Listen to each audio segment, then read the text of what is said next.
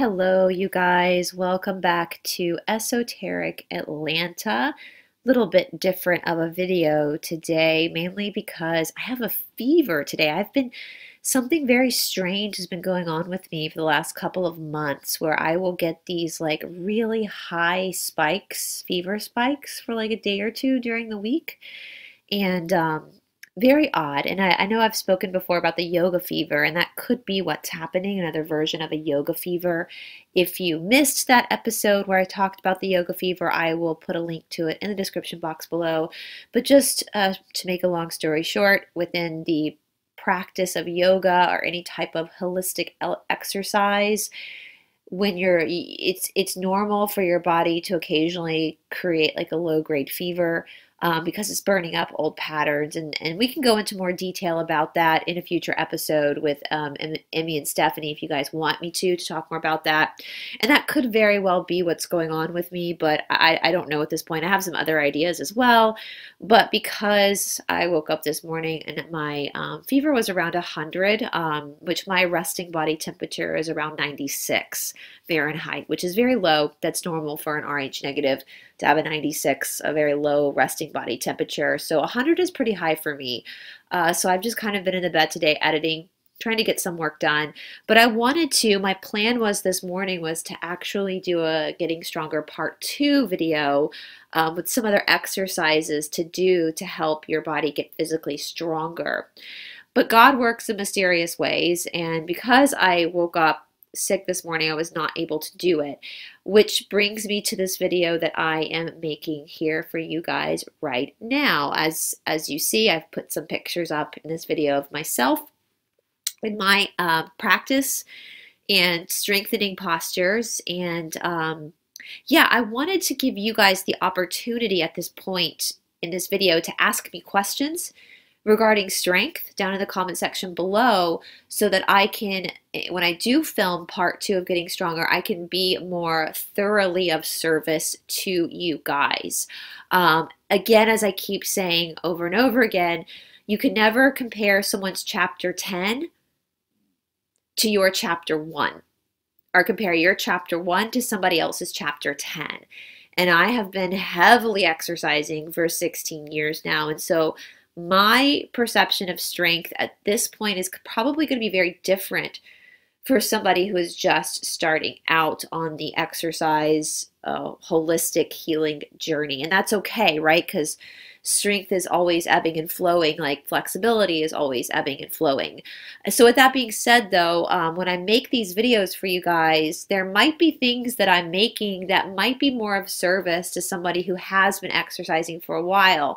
And the reason why I bring this up is because I had an awesome comment. I'm going to pull it up quickly while I have you guys here. I had a really awesome comment from one of our subscribers here on Esoteric Atlanta, one of our friends here, regarding sorry, that was me pulling up my channel. I'm going to go to the video right now, and I'm going to find this comment, which was awesome, and I'm going to read it to you guys. Let's see here. So Jennifer Callaghan, you asked, thanks for teaching this and not just showing. The last bit with the lower belly and the sliding the feet, my hamstrings are super tight and does not allow me to get that far with my legs straight and hands on the floor.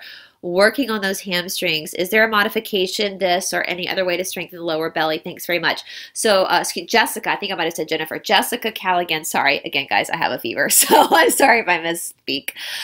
Jessica, I thank you so much for asking that question, because that kind of opened up this whole new avenue of different things to do for more beginner-based people, which I am going to cover on Getting Stronger Part 2. So if you watched Getting Stronger Part 1, at the end, I did show you guys an exercise where I had you go to plank, where you put a towel or socks on and you pull your body up into almost like you're going into a handstand, but your feet never hit the floor. And that is regarding the lower belly. Now, yes, if your hamstrings are super tight right now at the moment, you're not going to be able to pull in that far without bending your knees. And so this brings me to another topic, because I actually don't want you to bend your knees. Bending your knees will cause the hamstrings to release, and that's not a habit that I want anybody getting into. In the yoga practice, whenever the knees are bent, they're bent for a very intentional purpose, which there is going to be an exercise I'm going to show you guys in part 2 where the knees will bend, but it's for a purpose.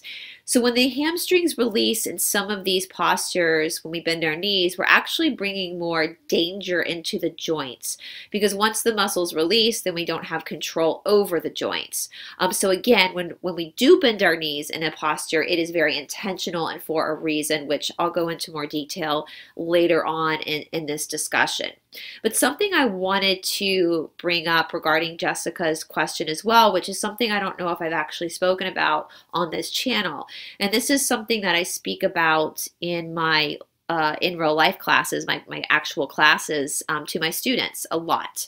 And that is the relationship between your digestive system and your hamstrings. There is a connection there. So a lot of times people confuse forward folding.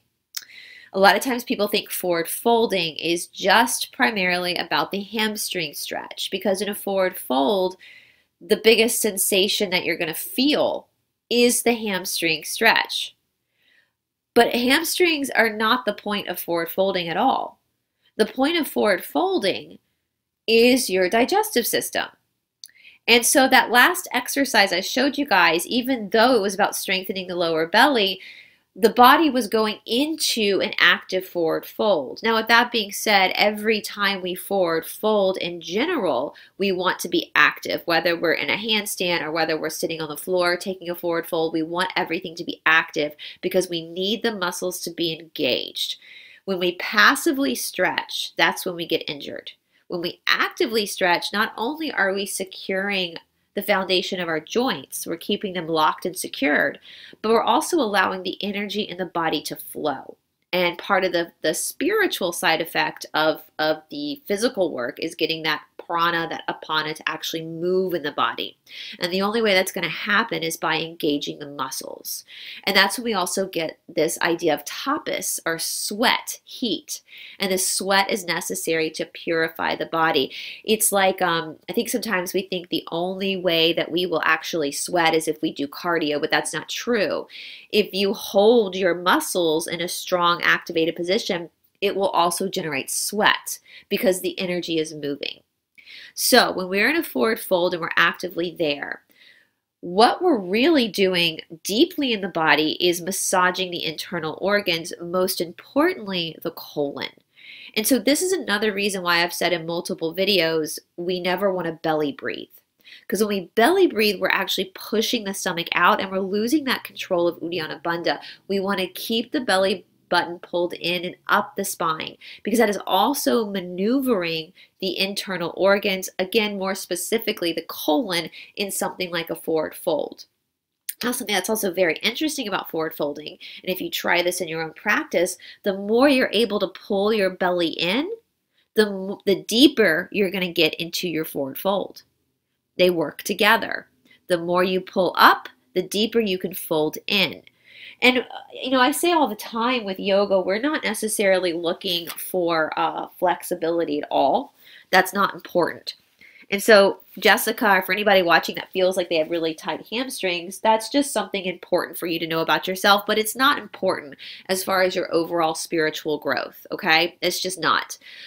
And I will show you things to do so that you don't have to bend your knees to get your belly stronger in the next video, but I don't want anybody to judge their spiritual hygiene or their spiritual evolution or value based on how flexible they are. That's just not, listen, trust me, there are a lot of flexible assholes and psychopaths out there.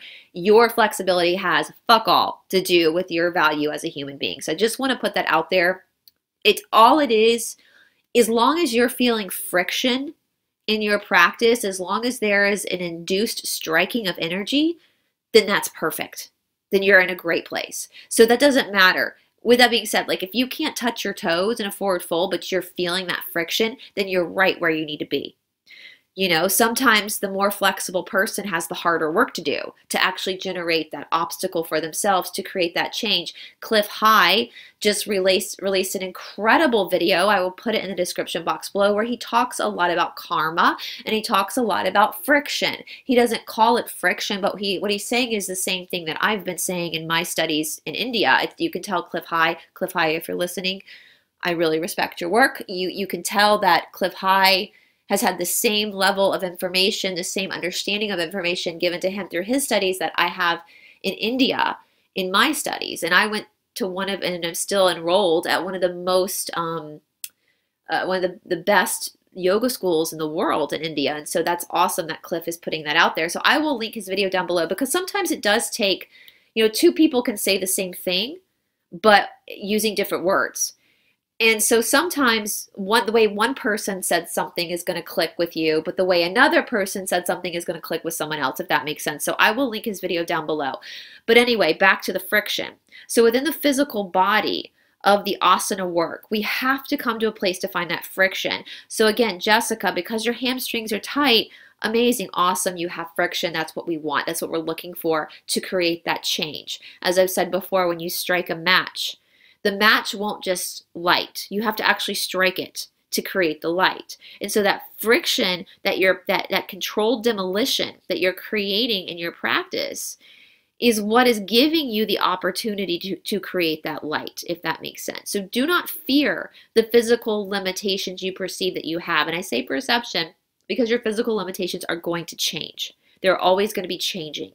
Right? Cliff High talks a lot about when you actually work with your karma, you can then release some of your karma, release that burden. And so a lot of what's happening when you take on a spiritual practice like yoga or Tai Chi, you're actually taking your karma on, head first, taking the bull by the horns, so that you can start to change the trajectory of your karma.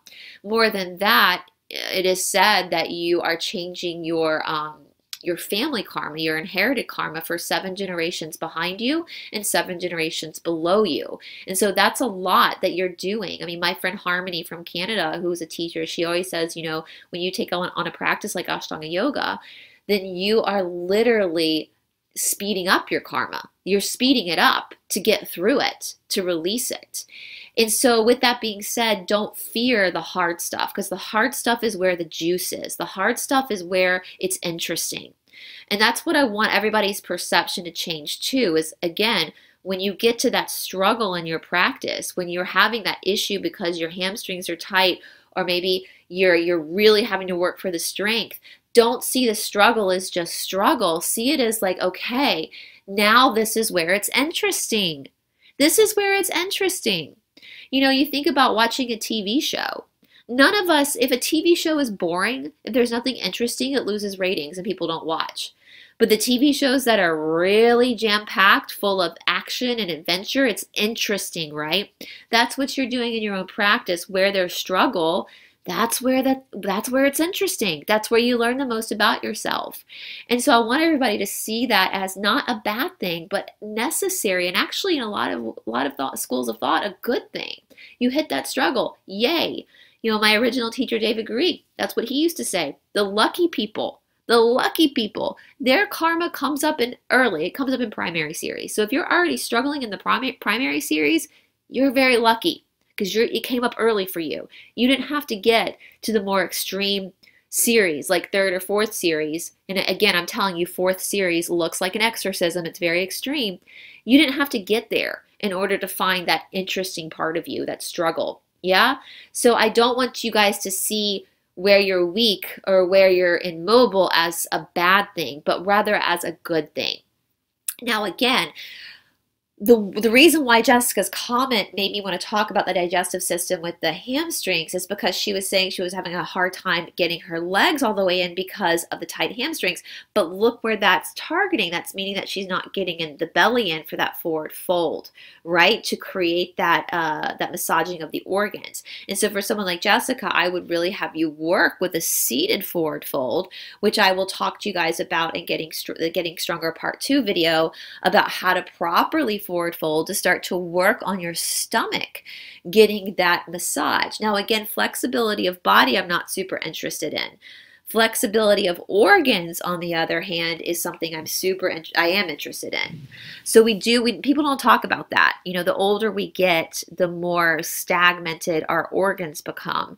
And we want to keep our organs flexible and young and youthful and agile. And so that is what's happening on a very physical level with a lot of these yoga postures as well, is it's forcing the organs to twist and turn and be cleansed and create that flexibility. That's another reason why inversions are so important. It flips the body, and so these organs can drain themselves. So I hope that makes sense. But anyway, again, if you guys have any questions, I've got a couple of more drills or exercises I'm going to be putting in part 2 of getting stronger. But ask me your questions down in the comment section below, and after I read through the questions, I can create more of a dynamic video for you guys that's going to be more of service to you guys who are on this journey, especially for those of you who don't have a teacher. Again, super important if you can find your own teacher, but if not, I will do the best I can to help guide you guys in your own journey through your own physical labyrinth of stuff. So anyway, guys, have a wonderful, wonderful day. Later today, I believe there's going to be a coffee chat with Catherine coming up. And I know that Emmy, Stephanie, and I are going to be doing another video together over shadow work 2 this week. And yeah, I will talk to you guys soon. Have a wonderful day.